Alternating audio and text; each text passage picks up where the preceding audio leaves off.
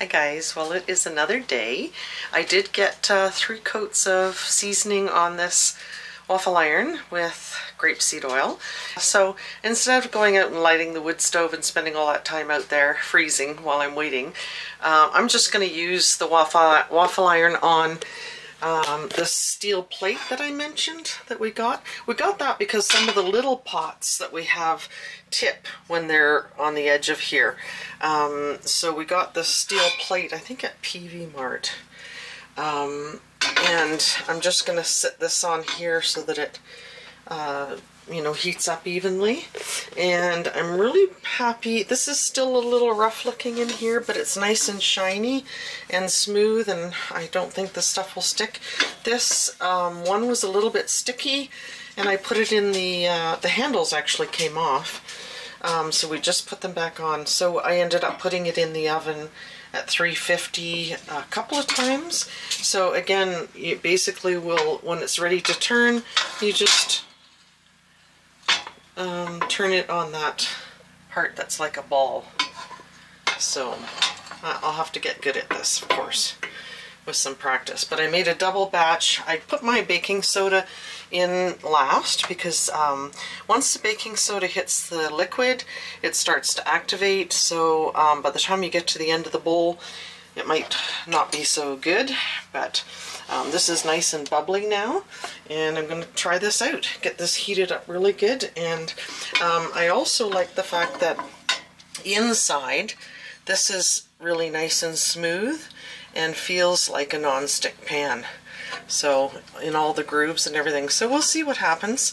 I might put a little bit more grapeseed oil in as we're going along, and hopefully these won't stick. Should mention that this is actually a sourdough recipe too, and these needed to be freshened up anyway with some sugar, so I took a cup out of each one again. The reason these jars are so big is because when you mix in the warm water with the sugar and the flour and freshen it, it goes up to here again. You can see the level on the jar. I made big batches so that I could do like 4 to 8 loaves of bread at a time and always have sourdough starter. So if anybody wants the recipe, this is the recipe for the starter, and I'm using the waffle recipe that goes with it. So I've decided, because it is so bumpy, I'm just going to give it a little spray with some cooking spray, and I would prefer coconut. I'm not too sure about spraying this with the propane stove though. That's the only thing I'm worried about, but hopefully don't blow myself up.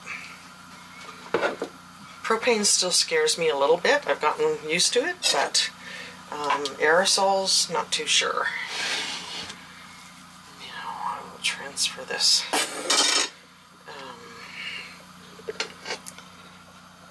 whisk to my jars so that I can whisk in the flour and sugar into the new starter.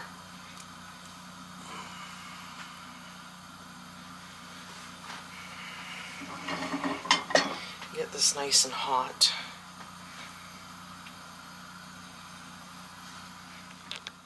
So I'm thinking this is hot enough. I'm going to try putting, I don't know, that tips. Keep that in mind.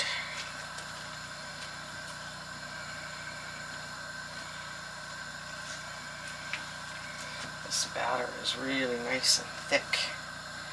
Now I've put the camera over there because the light from the door, coming in from the door, was bothering me. Now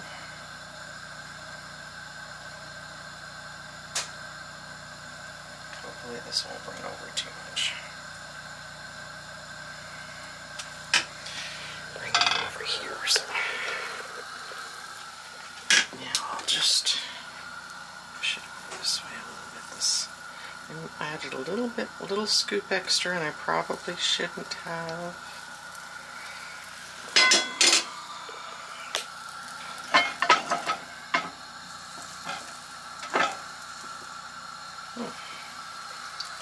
So you can see how nice and bubbly this is now. I've added the flour and water to this one, and you can see how it's starting to bubble.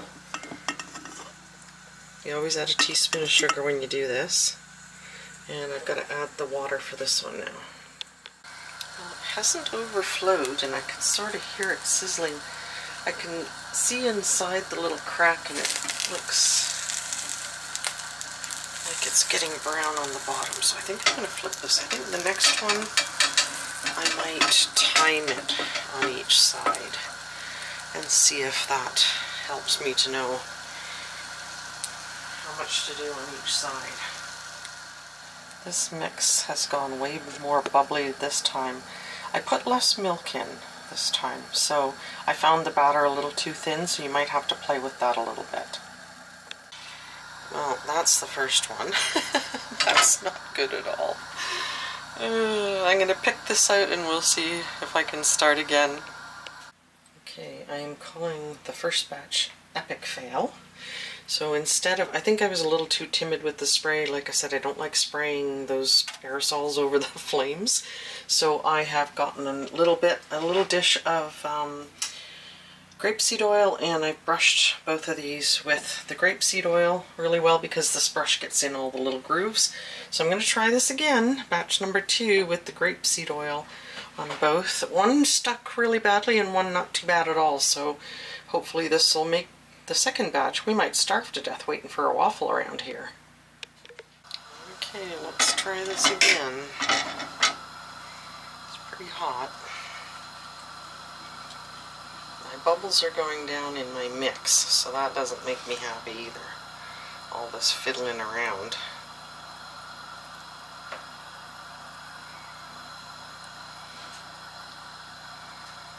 I think I put a little more than a scoop in there.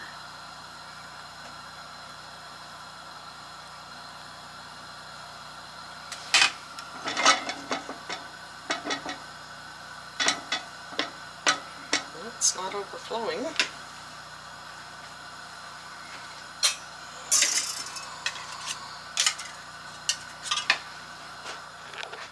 can actually see where the batter is rising and pushing these plates apart. So that's a good sign, I guess. Okay, I've done 4 minutes, so I'm going to flip it over and do 4 minutes on this side. See what happens. It's puffing out a little bit here on the sides.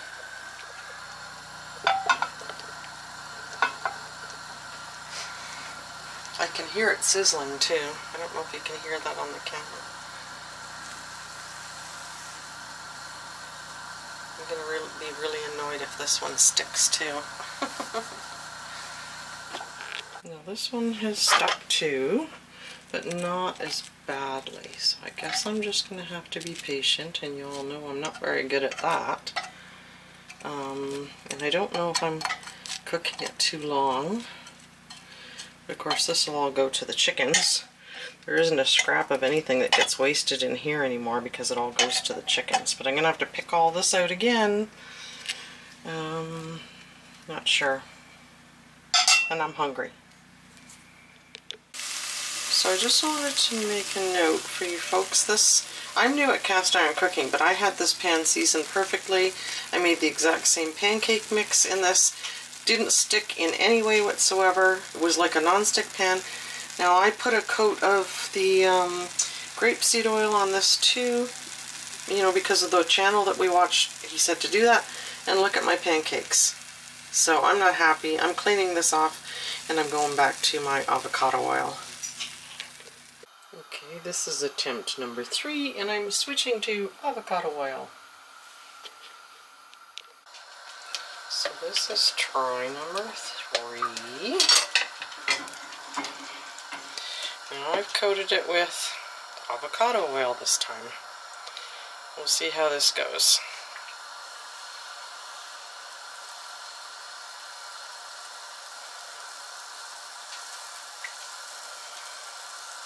And I've turned the heat down to medium. I'm not sure if maybe the heat was too high. Maybe that was the problem.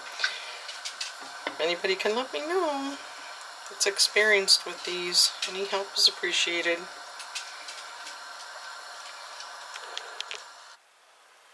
So I'd call that a success. It didn't stick on this side. Now it still looks too well cooked to me. I turned the heat down to medium, so I think I'm gonna, because these off-grid propane stoves get so hot, the burners get so hot, the little simmer one, we cannot get to simmer. It still boils. Doesn't matter how low we turn it. So I'm going to do another batch, and this was avocado oil this time. So you can see there's nothing stuck in the grooves. We'll see if the other side comes free as easily. But that's certainly a million times better than... Now this is sticking a little bit on this side. So I will pick this out of here and give it to the chickens and do another batch with avocado oil and turn the heat right down to low. So I'm heating up the waffle iron for the 4th time. Chris looked online and it said that you're supposed to have it about 350 degrees, so I think I did have it too hot. I had turned the heat down, but this time I'm going to heat it up and turn the heat right down to low and see what happens. So I've got it heating up. We got one of these little guns that you point at whatever you want, and if I point it at, see if I can see this for the lighting, yeah, 136 for the top, which you can see the little red beam. That's 300. That's heated up just a lot in the last couple of minutes. But when I open this up, see if I can get this to stand without falling.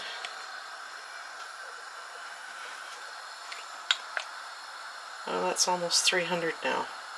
It's heating up really quick.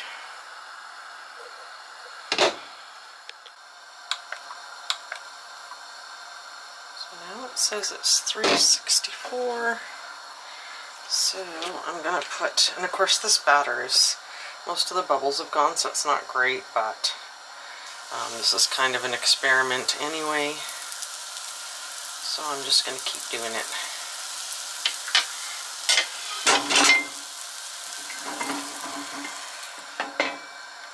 Now I'm going to turn the heat right down low and see how long it takes. Now I have another one that didn't stick on this side. So I noticed with the last time, this one says 981 on this side, and that's the side that didn't stick last time. On the other side it says 999, and that side stuck the last time, and it's the same side that stuck this time. So I'm going to see if I can get it out a little better than last time. And oh, this little nail keeps coming out now. I don't know where it is. Shoot. I think we might put a screw in there. Don't want it falling when I'm... Oh, there's the little nail in the waffle.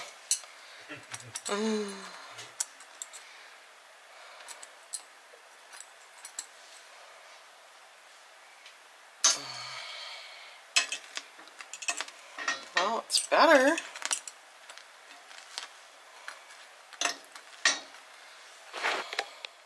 Okay, this is at about 355. I'm afraid these things are, yeah, see, it's not holding together the way I would like it to, so I'm just going to put that to the side.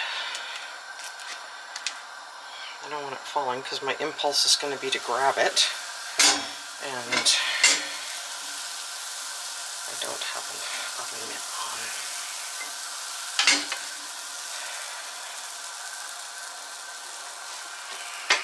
Well, I've got the one that has $9.99 marked on it on the bottom. So I didn't, with the first 3, I didn't make note of that because I didn't realize one was going to stick worse than the other. So that's number 5 in. See what happens this time. Ta-da! Look at that. Now, let's see if it... Now, this is the $9.99 side. So I'm going to flip it over and see if... Hey! Let's see if this side comes out. Oh my goodness, now it's the other side that's sticking. Oh, this side's not cooked as much. Okay. So let's flip it back over. Leave it a bit. Now this time $9.99 didn't stick and $9.81 did. And again, just in the center. So I'm wondering, last time I made sure I put $9.99 on the bottom, so I don't know if it's the one that I pour the batter into that's not sticking and the one that's on the top is sticking. I really don't know. Gotta keep experimenting and figure it out. And this is batch number 6 and I'm running out of batter.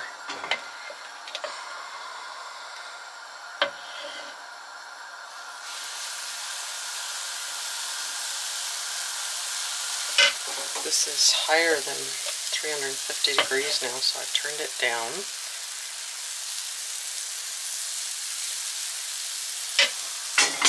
Ooh. I think that's going to overflow a bit.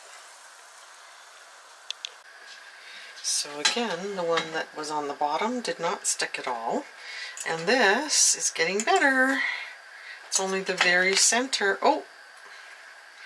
That looks like it might come out. Let's see if I can get the whole thing out. I'm a little worried about trying to stand that up.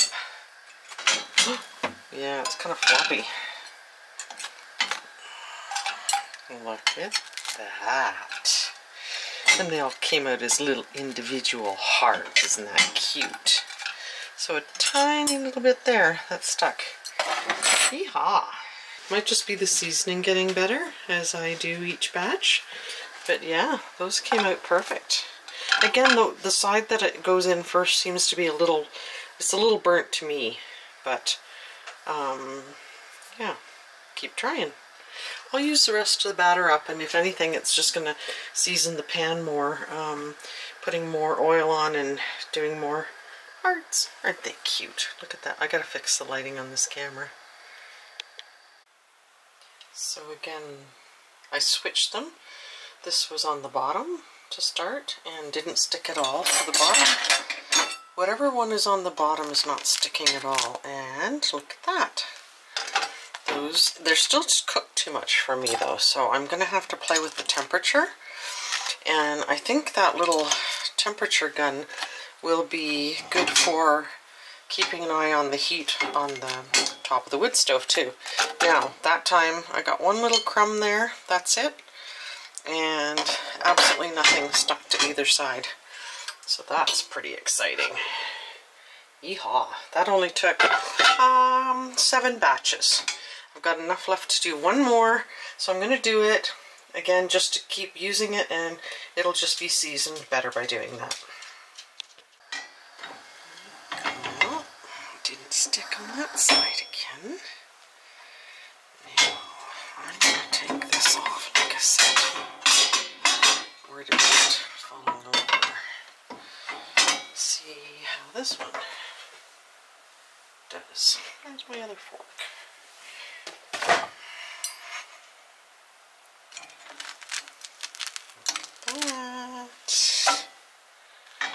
Now, I may even try a different pancake mix. This was my sourdough mix, and I might try a different one next time. So not even a crumb stuck to either one this time. I have a tiny bit of batter I'm going to scrape out of the bottom of the bowl because I think, again, using it more, oiling it each time is seasoning it better. And I would like next time to actually get more waffles for my belly. Okay, let's check on this last one. Didn't have enough to fill that, but look at that. Came right off. Don't know whether I wasn't putting enough oil in the center, like where the points are or not, but again, not one crumb stuck in there anywhere.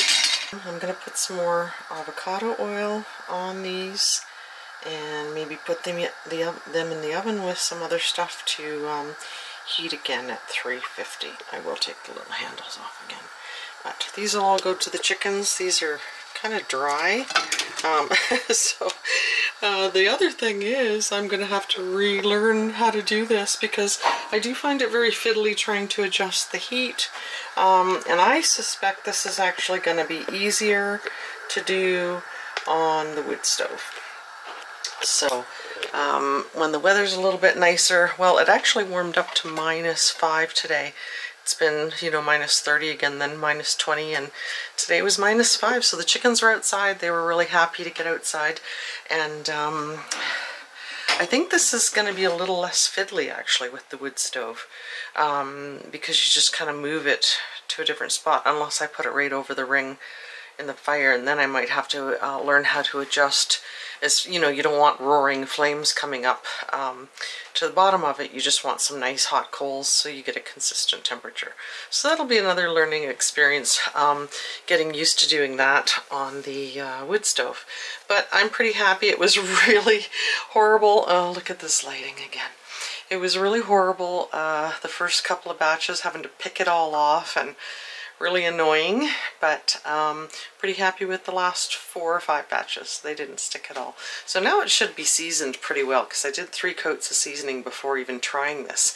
And again, tried the spray, tried grapeseed oil, and I am definitely sticking with avocado oil, pardon the pun. So yeah, pretty happy with this, and next time hopefully I'll try it on the wood stove. Hope you enjoyed this video. Don't forget to like and subscribe, hit that notification bell, and share this video with your family and friends, and we'll see you next time.